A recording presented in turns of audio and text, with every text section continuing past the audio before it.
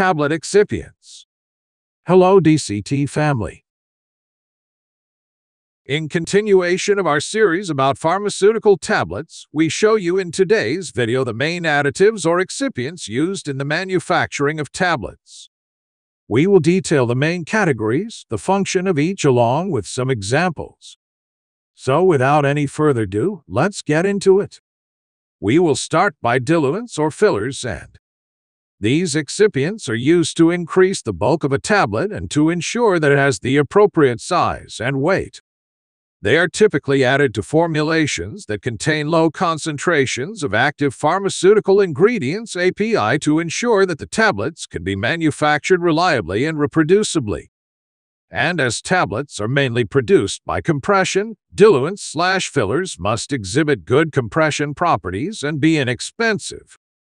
Examples include lactose, microcrystalline cellulose, calcium phosphate, and mannitol. Secondly, we have binders, and these are used to hold powders together to form granules, and we will come to know why later, or to promote cohesive compaction during tableting. They help to improve the mechanical strength of tablets and prevent them from breaking or crumbling during handling or transportation. Examples of binders include starch, gelatin, cellulose derivatives such as hydroxypropyl methylcellulose, and polyvinylpyrrolidone.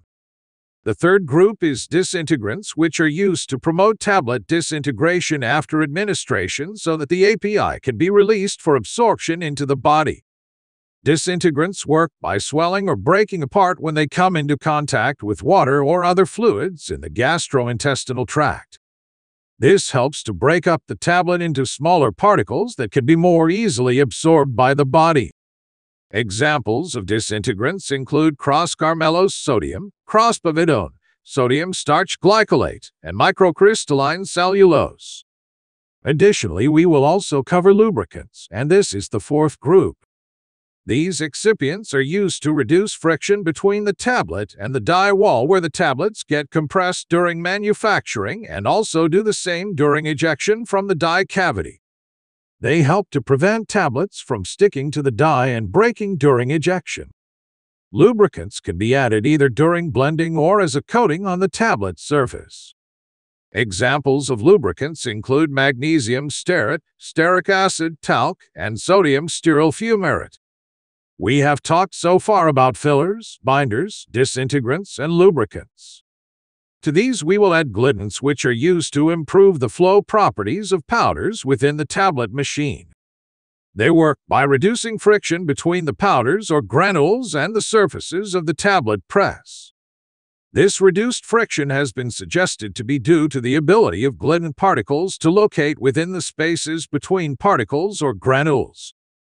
To achieve this effect, it is necessary for glidant particles to be small and arranged at the surface of particles or granules. Examples of glidants that are commonly used in tablet manufacturing include colloidal silicon dioxide and talc.